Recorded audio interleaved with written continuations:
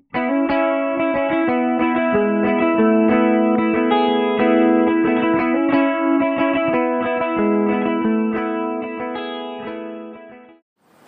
an exciting day here in Fort Lauderdale with the addition of this new route. It's going to be just great for our residents, great for our neighbors, and it's just to kind of add to the convenience of getting around downtown. I love the fact that it's connecting our 6th Street to 6th Run corridor with Broward General Hospital. It's going to be able to move our neighbors in and around downtown, move them more quickly, more efficiently, more conveniently, and I think this is going to be exciting for the city. I really got to give a shout out to Sun Trolley for, and then we're getting a shout out from them to Sun Trolley too. We really get a shout out to Sun Trolley for getting this done.